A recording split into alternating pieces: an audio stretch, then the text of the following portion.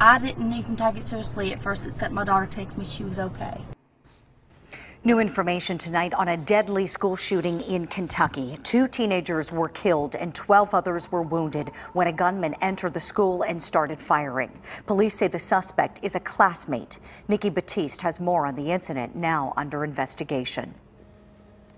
The shooting happened this morning at Marshall County High School in western Kentucky. The incident began at 7:57 a.m.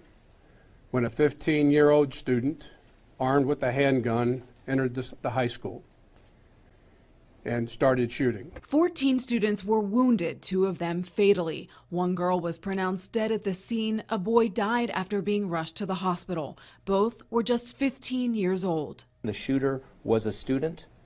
That student was apprehended at the scene.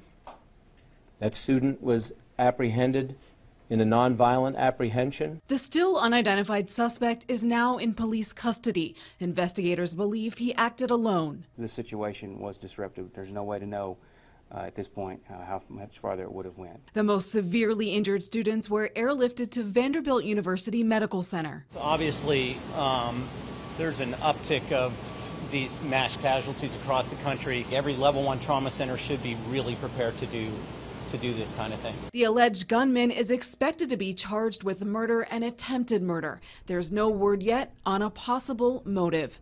Nikki Battiste, CBS News, New York. This tragedy happened a day after a 15-year-old girl was shot by a fellow student at a high school in Texas. That girl did survive.